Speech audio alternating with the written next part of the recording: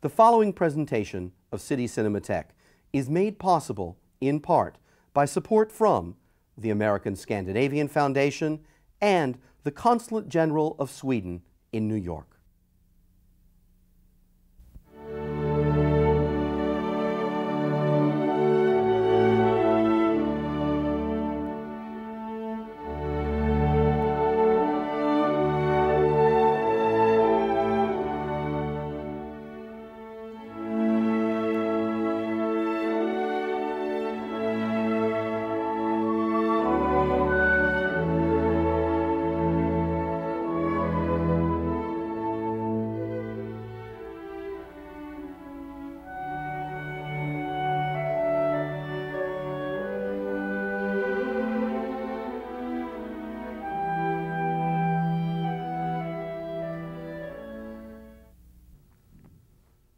Welcome to City Cinematheque, where the art and pleasure of the movies are the subject of serious discussion.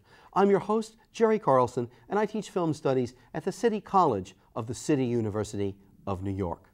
Today, we're going to be looking at some contemporary Scandinavian cinema, the 1993 Swedish production, The Last Dance. While this is a completely Swedish film, that is, the central characters are all Swedes, central characters are two contemporary Swedish couples, in fact, the director is of British birth, Colin Nutley. We'll be talking about this new hybrid form of European cinema, about the structure of this work, and about its fascinating portrait of Sweden today after today's screening. And as our guest, it's a special pleasure to tell you that it is Colin Nutley, the director of the film, who will be joining us. Now, take a whirl around the ballroom as you watch The Last Dance.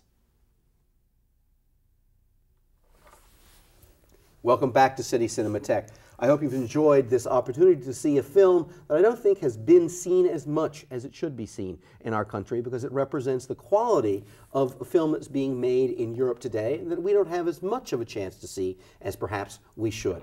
That said, we do have a big chance today, and that's to chat with the writer and director of the film, Colin Nutley. Welcome to City Cinematheque, Colin. Thank you very much.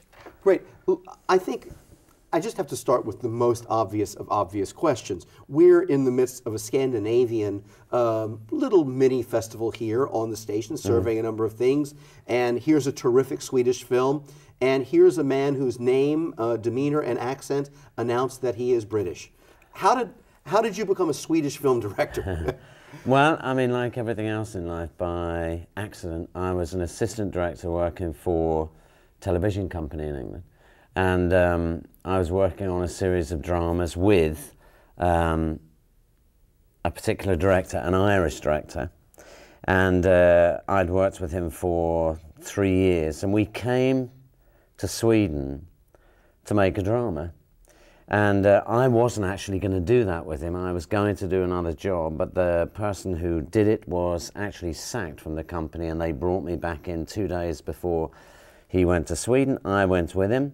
The first trip was a nightmare. It was like going, I mean, it felt, as an Englishman going to Sweden for the first time in the middle of the winter, it felt like going to Russia. I mean, it was a very big kind of culture shock. But to go back to Sweden in the summer was just the most fantastic experience you ever could have. And I was there for 2 months, and as you do, I mean, you fall in love with the country normally because you fall in love with somebody, I guess. So it was about landscape and people, and while the relationship went on then in a kind of England, Sweden, holidays, making friends way, but slowly it reached a point where it was not good enough to go there for a holiday. I wanted to work, and it was quite long. I mean, Sweden is like a very small country and quite a small sort of village atmosphere mentality, and so it's quite hard actually to come in, but right. Once you come in, then it's the most welcoming country you ever could be in. Yeah. Let me just ask the second thing, which is the linguistic feature, because I mean, you're one of the things that's so distinguished about this film is the extraordinary acting in the film. We can talk about that and a lot of other things, but I mean, let me just say the most obvious thing: they're acting in Swedish and you're directing them in Swedish. What about that linguistic shift? Well, you know, if we were doing this interview in Sweden, the first question you would have asked me is, why are you still working here and not speaking Swedish? Because I'm known in Sweden for the fact that I rarely speak Swedish. That's just my own problem, you can say. But when you work within a film, your concentration is so high, and I understand Swedish, maybe not totally fully, but more or less fully. Right. But I write in English, you see. I mean, I never write my script in Swedish. We work in English, the crew all speak English, we go all the way through.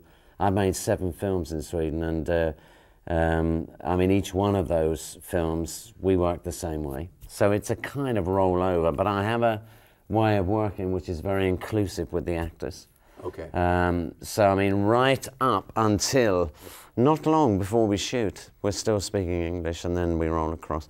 What happens, I think, is that you take the actors kind of out of their own heart and soul and country, and they think in English, and then they have to go back in. There's something quite interesting that happens, I mean, within that process, I think. No. It's a way of getting out and getting into another getting into another character. It also bespeaks one of these things which, in a country like the United States, perhaps we don't understand as much as almost any European understands, and that's the degree to which many people live shifting from one language to another. That's right. That being in a place in which you're operating fully or even partially in another language for a period of time does not necessarily impede one's professional life or social relations. Or not at all. In fact, I mean, what is interesting is that I've lived now in Sweden for 8 years, I think. I'm actually 7 or 8 years I've now lived there. But more and more and more, the conversations between me and people that I work with and me and friends is they speak Swedish, I speak English. It's kind of bizarre when you stand in a room for the first 2 minutes and realize, wait a minute, these two people, you know, how can I? But what is so, the thing about language, you can understand, but if you have a problem with language, it's always when you go to speak it. I mean, you get tongue-tied, you lose words, you feel you can't explain yourself properly. And the crucial thing is, can you communicate? It's the only thing that matters, actually. Right, and as this demonstrate, not all forms of communication are verbal. I mean, it's so obvious, but it's something that's so obvious that perhaps one doesn't even know the full impact of it until you subtract the language component and then learn what the other components are through experience. Well, let's go back to the script of this film. Now, you've been making a number of films in Sweden. Yep. What's the process by which you've been getting films made? I mean, are you commissioned to write a script, or take us a little bit through that process of how The Last Dance got made? Okay. The Last Dance was my 4th feature film in Sweden. So by then, I was kind of within the system. And the system in Sweden works like this. We have a very good film institute, which is very well backed by the government. So the cinema is, I think, when you come outside of Sweden and look back in, we're extremely well looked after. Swedes love Swedish cinema. Right. I think Sweden and France have the 2 biggest audiences in Europe for their own films. So, I mean, there is, you're in a country where the average person is very concerned about culture, and part of that is film. So you have the ability to apply at the Institute for an amount of money which is maximum 9 million crowns. So that is for you, what? For me as an Englishman, that is something like £800,000. Okay, so that's about $1.5 million. Yes, so there you start. And I mean, that's essential for most filmmakers to have. We have 2 major companies in Sweden. SF, who I've always worked with, although, funnily enough, Sister Dance was The Last Dance is for the other company, Sandrefs. And those 2 companies are both involved in production, distribution, and between them they own all of the cinemas in Sweden. So you have to have one of those on board to get your money from the Institute. But basically you can say between the Institute, between the television, and between somebody like SF, Sandrefs, or one of the other major money sort of inputs, you will make the film. Okay. An average, I mean, my films on average, which are in Swedish terms to the top end of a budget, cost around 22 to 24 million, say £2 million. Okay, so about close to 4 million, 3.5 to 4 exactly. million. And that's considered in Sweden top end. Okay.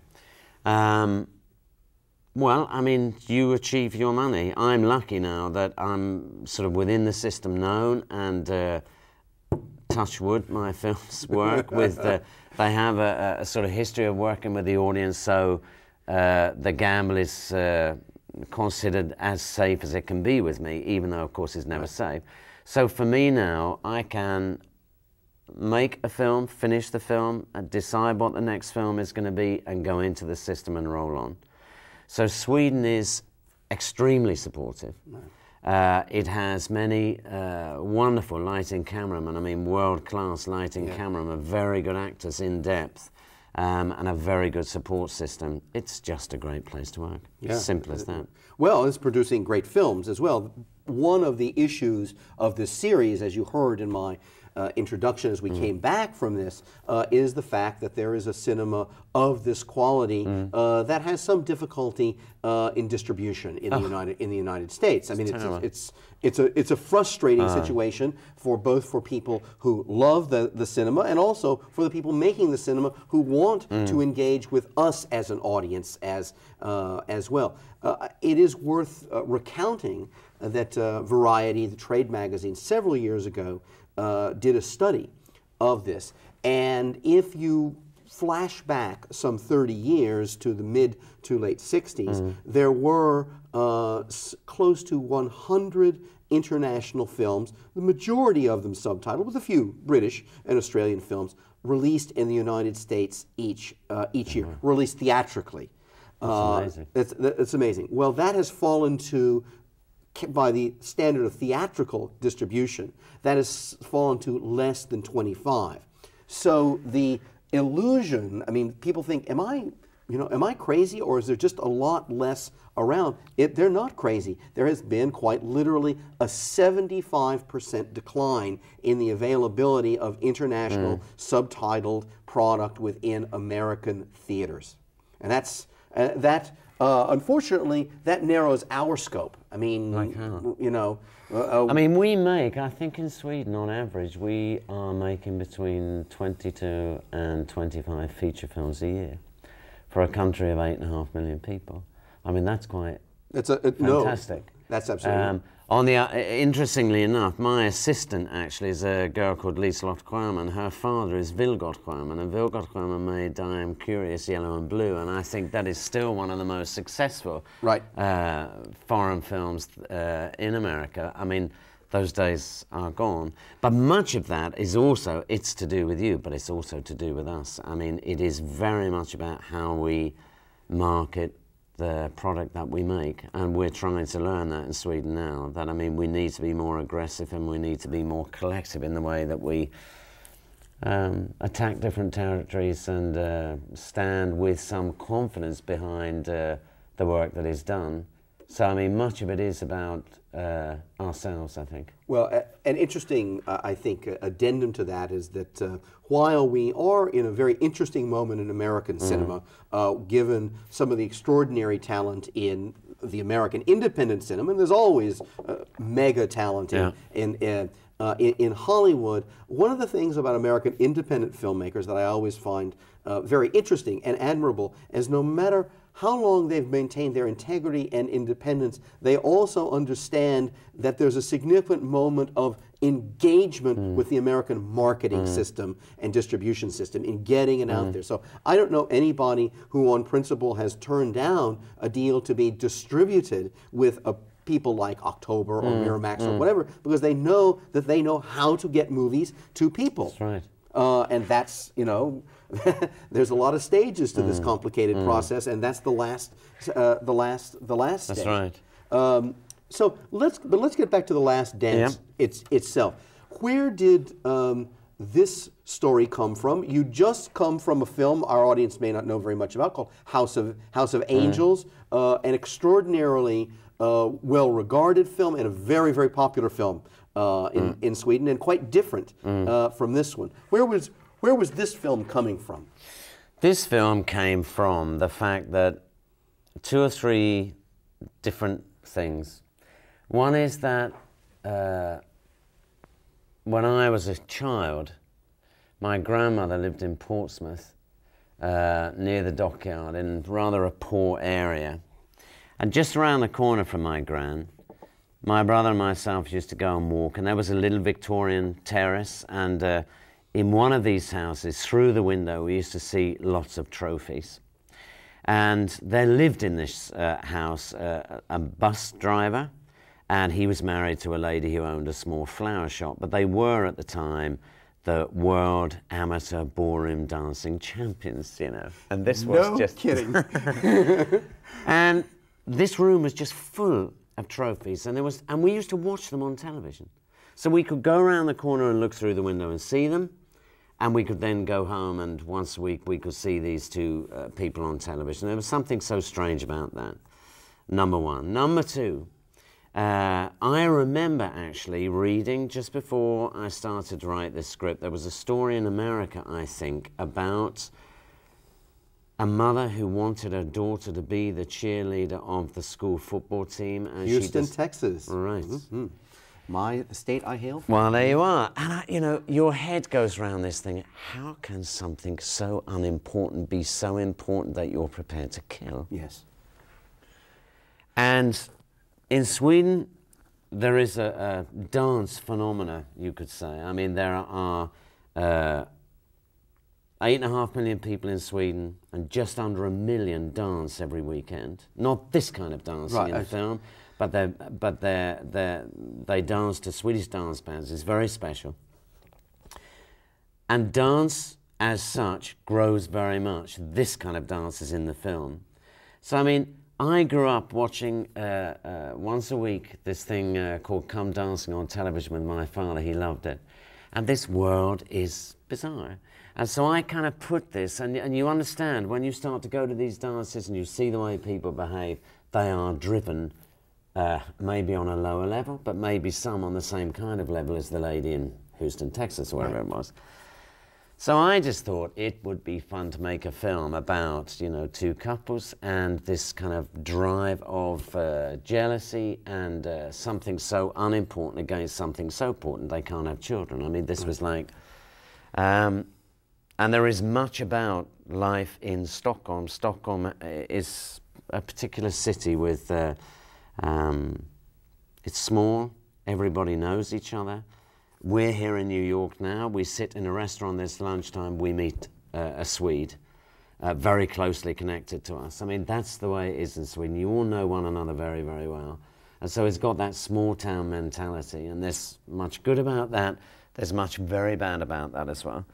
So really, The Last Dance was to look into things that are unimportant in life and things that are important in life. That's it. Well, that's yes, you know, it's quite enough. And if you'll you know, forgive me for complimenting you while you're sitting here. I mean, it works marvelously in the film of the creation of this purposely hermetically sealed world of the dance halls, and the way in which you set up the contrast between that and the variety of psychological but also culturally motivated, because it's not this is not a film that takes place in a cultural vacuum of any kind. No. I mean, you use the imagery specifically of Stockholm, and it's not you know, tourist imagery of any kind. And there's this I find this wonderful contrast not only in the lighting schemes, but the kinds of camera movements you're using and cutting to express the world that is there when they're inside the ballroom world, as opposed to the scenes outside of the ballroom world. Before we go any further on the Last Dance, you know, we have to confront, when you confront Swedish cinema, there's one person that you have to confront, you know. This John Smith. Yeah, we'll just call him to be known, you know. And of course, there is you know, citation of John Smith, a.k.a. Ingrid Bergman.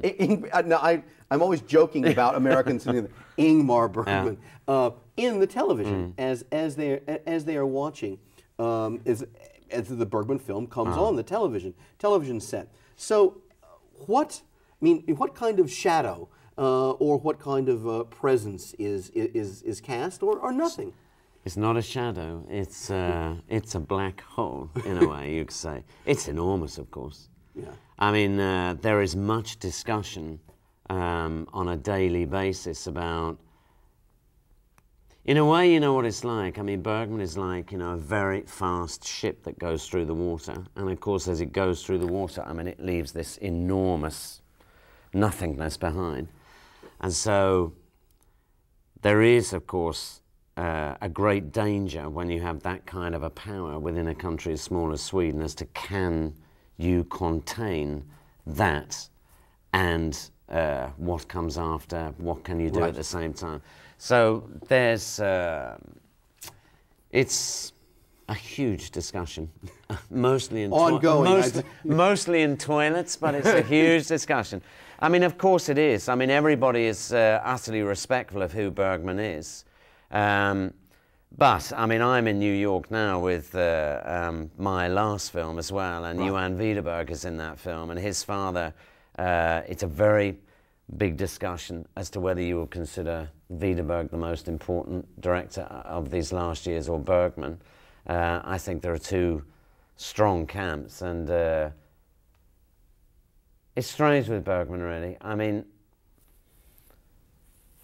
he, of course, is an enormous talent, but there are moments when, inevitably, having that kind of talent sitting on top of a business like ours, which is, I mean, everybody knows everybody. Right. My cameraman, his father shot the first 23 Bergman films. He shot the Bergman film that is on the television in my film. You have these kind of connections all the way through, and so it's not a big place where you can kind of escape things that you want to escape. Can I play trivia for just a second? As I remember, your sound man, Eddie Oxberg, is a major person for Jan Troell, and played a major role in The Emigrants in the New Land. Great Swedish films. And here I'm, you know, looking at the credits of this, and I'm saying, oh, I know who that, you know.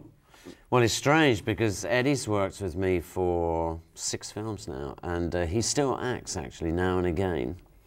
But when you go on a shoot and Eddie is on the crew, they're much more likely to not rush up to one of your lead actors. They're more likely to say, Eddie Expert, and rush across to Eddie.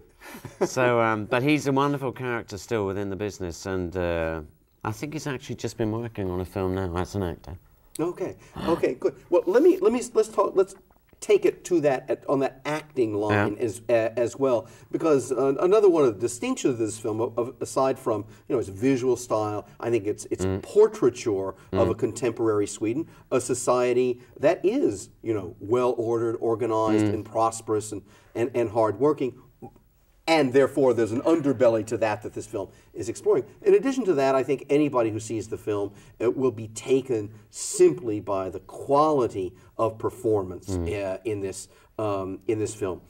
Since many of these actors and actresses are not familiar to American audiences, what kinds of backgrounds do they have? Are you with people who have been working a great deal in Swedish theater as well, television? Yeah.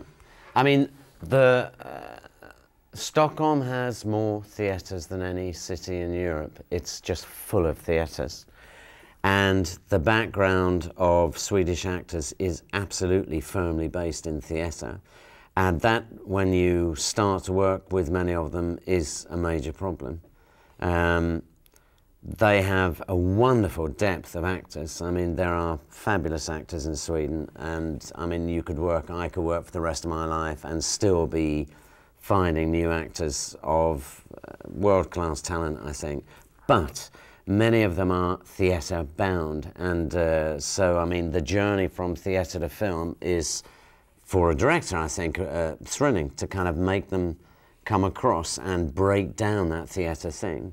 But still, in this film, I mean, you have Rainer Brynolfsson, who plays the husband who can't father children.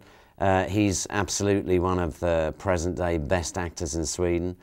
You have Helena Bergström. She is, without doubt, I guess, one of the top 2 or 3 female actors in Sweden working now. You'll notice that I didn't say she's also my wife. I wasn't going to say. I was trying to think, how do I go through this now and sort of keep my dignity? But and then you have Eva Fröling. She was in Fanny and Alexander with Bergman. She's just a wonderful actress. And the least known at the time was Peter Anderson. But Peter's now become much better known. And these all had film experience. But it's wonderful actors, but they're inevitably, most of the work is theatre. Right. Well, one of the things about a number of the scenes in the film that draws our attention to the acting, but I don't mean as, you know, bravura acting for bravura acting in place. I mean in place, in context, balanced within the film, is the way in which in a number of the interior sequences you use very few camera setups and allow the action to play out and be developed for itself with you know, a striking intensity within the intimacy of those settings. Now, how do you work with actors for that? I work in, well, I work in many different ways. I mean, working with actors well is knowing who the actors are. And so with some actors I work one way and with others another. But basically, my kind of dream always is to take actors beyond acting, you can say. I mean, acting per se is rather boring. It's people showing off in front of a camera. And we play a game at home to see who's the fastest to guess, are they on script or off script when a film starts? Because of course there are many actors that can act on that level very well, and the trick you feel is, or the thrill as a director, is to try and take them beyond. You do that by many different ways. I mean, the actors are not knowing with me until maybe 10 minutes before we shoot the scene exactly what is going to happen, number one. The only person that can ever switch the camera off is me. If a camera runs, they know they have to survive. So, I mean, it could well be that we'll start a scene that we've rehearsed and we'll reach the end of that scene and I will keep running. Maybe it's rubbish, maybe it's good. I will tell one actor one thing, I will tell another actor another thing. I play bluff, double bluff. I mean, I play all sorts of games on them. And I've worked with this cameraman now for 12 years, so we know this is a scene that we're going to hold on a single shot, and what you see is what you get. Right. This is a scene that is never going to work in that way. So I mean, we work in different ways, but basically performance thrills me. Right. People thrill me, and I want them to do the same to you. And I mean, of course, I can thrill you by cut, cut, cut, cut, cut, cut, cut. It's a little bit boring, I think. Right. I think we've all seen MTV. Exactly. I mean, it's just boring. Good. We just have a few seconds left, so what I'd like you to do is you have a film that we are likely to see over the next year or so. Tell us what the title is, and tell us just in a sentence or two about it. Well, we have a film actually right now which has just been selected to represent Sweden in the Oscars this year. It's called in English Under the Sun. It is with Helena. It is with Johan Widerberg.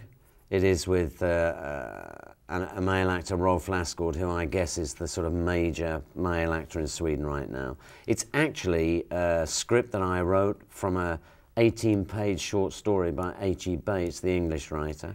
And it's a story about a man, 40 years old, living in a small farm in the middle of nowhere. He goes and places an advertisement in the local paper saying that he's looking for a housekeeper. We have to leave the audience hanging from here. If you'd like more information about City Cinematheque, drop us a line. Drop it to City Cinematheque, City University Television, 365 Fifth Avenue, New York, New York, 10016. Let me give you that information again. City Cinematheque, City University Television, 365 Fifth Avenue, New York, New York, 10016. Sorry to cut you off, but sometimes a cliffhanger is the best way to get out. Absolutely. Okay, thanks for joining us, Thank Colin. you very much indeed. Great.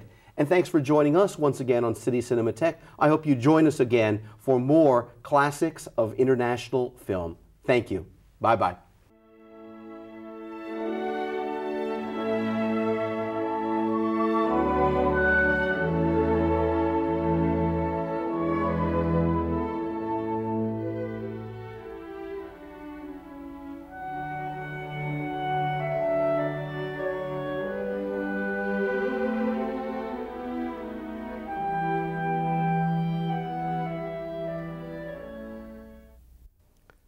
The preceding episode of City Cinematheque was made possible, in part, by support from the American Scandinavian Foundation and the Consulate General of Sweden in New York.